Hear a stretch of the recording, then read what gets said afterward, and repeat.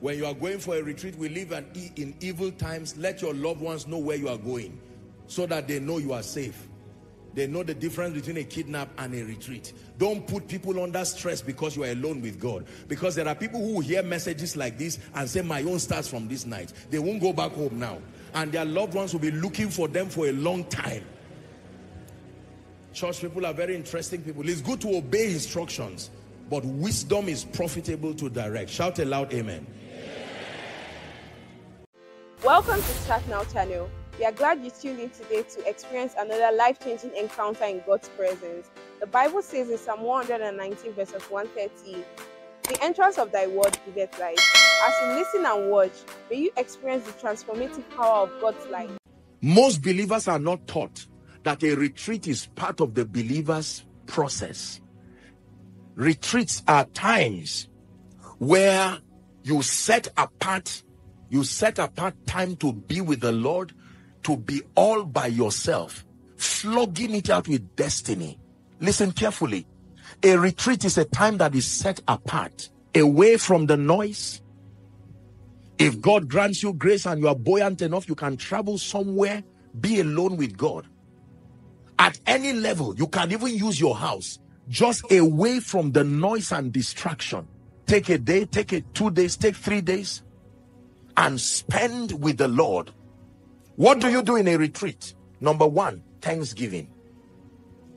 The first thing we do in a retreat is to personally, lavishly express gratitude to the God who has kept you. Please learn this. Believers must be taught. What do you do in a retreat? Number two, an honest appraisal of the current year, the year ending now. You do an appraisal of the year. This is the second thing we do in a retreat. After you are done thanking God, rolling before your maker, thanking him for all he's done, the next thing is you must appraise the year. And I've taught you the indices that you use to appraise your year. Your spiritual growth, your level of mental transformation, your level of health and wholeness. Are we together? Your relationships, your finances, purpose and, destiny advancement. You gauge your life against these indices. Have I done well this year? What would I have done better this year that I did not do? What opportunities did I miss? What opportunities did I maximize? What instructions did I ignore? What was the price, the consequence? Are we together? Let me tell you this. When you are doing an appraisal of yourself, do not lie to yourself. Be sincere and honest, as transparent before God as you can be. Okay, this year, I lost a lot of opportunities because of carelessness. This year, from a spiritual standpoint, I was not serious in my prayer life. Not to feel condemned. It is between you and God. It's nobody's business. This year, had my highest rating in terms of spiritual growth. But as a father, I must confess that this year, I did not perform my fatherly role to my family as should be. I allowed my wife to be the person feeding us all through this year, and I did not even tell her thank you. You're having a retreat now. Lord, forgive me. Don't feel condemned. Lord, forgive me. This year, I allowed my children, I don't even know where they got their school fees from. It's only God that saved them. They would have prostituted themselves. I take responsibility. A retreat is not the time to dance and ask God for more anointing. You appraise yourself first. After thanksgiving, appraisal. As a man of God, did I teach koinonia the best that I could? Did I help the people? Did I manipulate the people? Did I teach them truth? Was I sound in scripture? Is there something about my teaching method I need to change? As a CEO, go for a retreat. Doesn't matter that it's a secular corporation. Okay, have I paid my people well? We made so much gain this year. Did I share the honor? Did I increase their salary? Some of the pillars in my company, did I bless them? Or I just ignored everybody? I ate all the profit alone as a CEO. And the Holy Spirit tells you this is wrong. You need to change. Motivate your people. Encourage them. The security man who stopped armed robbers from killing you, he's still receiving 5,000 till now. You would have been dead, long dead. The man has a secret to all your office doors and all of that, and he's not touched 1 naira. You are still giving him 5,000. He told you his wife has given birth. You are still giving him 5,000. Retreats. That's where you flog it out. As a man of God, I need to improve on my teaching. There's a lot of spiritual laziness. No. I need to step up. Maybe I need to go and meet another man of God, have some time of discussion, let iron sharpen iron. You see that now? As a ministry, I think we need to move to the next level. Structural establishment. As a businessman, in the place you are appraising yourself. We had potential to have 5 branches of my business, but laziness and carelessness and fear kept me in one place. This is what you do during a retreat. Any great man, whether in the secular or in the faith walk, who does not practice retreats can never be exceptional. End of year retreats. Now, generally speaking, you shouldn't wait till the end of year before you do retreats. You can fragment your life across various phases. There are people who have retreats once every month. They have retreats at strategic periods of their lives, their birthdays, their anniversaries. But every believer as a kingdom culture, one of the reasons why we give break, you can imagine, I told you already that a dear man of God confronted me one time and said, Apostle, you're an interesting person. How do you give a ministry this size break? What if you resume and nobody comes? You know, we give breaks for these kinds of reasons, to give you room, because your relationship with God is greater than ministry. If you remain faithful koinonia people and you are going down spiritually, we're only playing games here. You know that, right? So this is you and God now. Spending time with God, spending time with family, spending time building your destiny. I want you build too, not just the ministry build. It is people who are built that can build the vision. You believe that? If a CEO goes to have 2 days with his directors or alone with God, imagine what happens when he returns.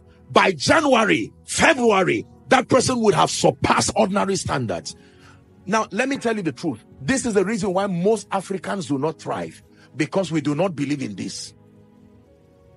Without trying to, create any bias of regional biases, one of the things that you learn from the West is that they maximize moments like this. They take the time, they can travel somewhere to one village that nobody knows, and you will see someone who is a multi-millionaire in a village somewhere, just book an Airbnb and sit down there asking serious questions. These are the kind of people that Jesus said they are not far from, the kingdom. Because they are practicing, all that is left is for them to be born again. But as far as pro-kingdom principles are concerned, they are walking in it. Let me challenge you, for some of you, you have never had a retreat. Don't be too busy for a retreat. It's an attack. There are things God has wanted to tell you. He's been wanting to tell you for a long time. But maybe you're being a worker. You're being diligent as a worker will even distract you. The vicissitudes of life. Now in that silence, he can come to you and say, since March, I've been wanting to point something to you, but you are too busy to hear. Now, thank God you have given me time. And one direction from him. That leads me to the third. What do you do in a retreat? Number 3, planning and resolutions for the next season. I hope I've not lost you. We're talking about retreats now. Go for an end of year, a personal retreat.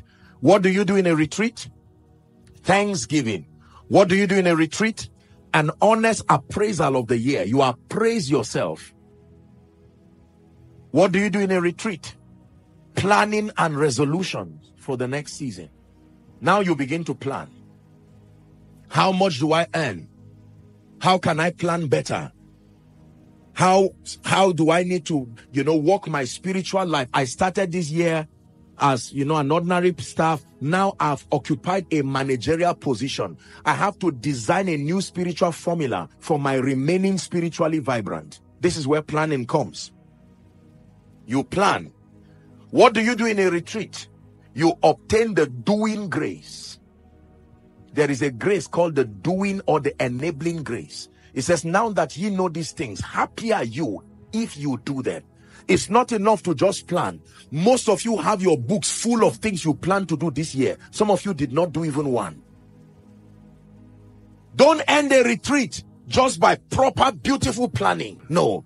Many are the devices in a man's heart. The Bible says, however, the counsel of the Lord alone, that shall stand. And when God gives you counsel, he also gives you the doing grace.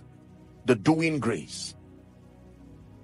When we started this year, there are many things that God gave us an instruction that we did not know as yet how they would be done. But glory be to God. Listening to him and obtaining that doing grace granted us the opportunity to do very great things for God this year. Let me recap again, that a retreat is a time that is set apart to be with the Lord. It's a time of renewal. It's a time of refreshing. It's a time to get direction for your life. It's also a time of empowerment. You are empowered by the Spirit. Fresh anointing, fresh grace. You are a man of God, for instance, and you go for a retreat. You will be surprised what happens there. You spend the 2-3 days, 1 week with the Lord. You come out like the eagle, ready for next year, ready with great fire, ready with great grace. Hallelujah. It is at times like this that we receive prophetic words that direct the body of Christ towards the next season. You don't just sit down and guess what the prophetic word is. Which one have we used before? Okay, we have used a shining year. If we now say the year that what looks like what people would like, you are playing games. You will not see any performance, because God is not a joker. It's in the secret place. As you are stretching, praying, his voice comes.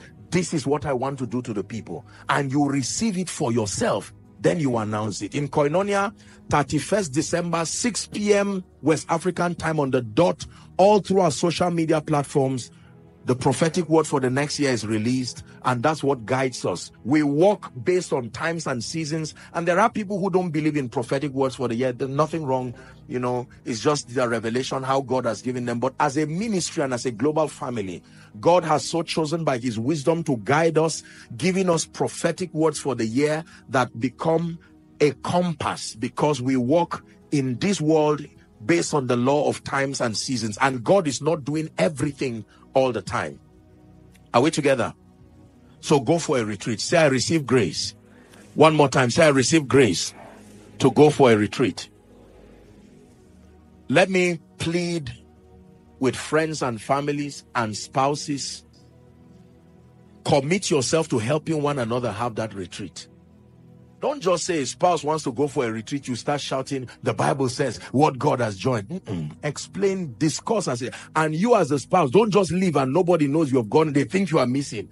And then after 1 week, you say, should I not be about my father's business? That was Jesus, not Mary, and not Joseph. Hallelujah. When you are going for a retreat, we live in evil times. Let your loved ones know where you are going, so that they know you are safe. They know the difference between a kidnap and a retreat. Don't put people under stress because you are alone with God. Because there are people who hear messages like this and say, my own starts from this night. They won't go back home now. And their loved ones will be looking for them for a long time. Church people are very interesting people. It's good to obey instructions, but wisdom is profitable to direct. Shout a loud amen. So when you have people around your life, don't ignore them. Let them know, okay, I'll be going for a retreat from this day to that day. This is where I'll be by God's grace. If you call me and I don't pick, don't worry. I'm safe. I'm fine. I'll be spending this time with the Lord. Hallelujah. Are we together? Go for a retreat, in the name of Jesus. Please go for a retreat. I'm challenging you. This is a secret that has helped some of us. I don't know how my life would have been today without retreats. Give God time and you will hear him in a way that will surprise you. Give God time and he will give you direction. One direction that comes from that secret place will redefine the next 10 years of your life. Carry all your pain, carry all your confusion, carry all your burdens, carry everything to him. Cry before him and let him give you direction. Let him give you help. We believe you were blessed by the message you just watched. Let us know what stood out to you in the comment section. You can also support our channel by liking and sharing our videos, so more people like you will be able to watch powerful messages. We celebrate you and see you in our next video. Thank you.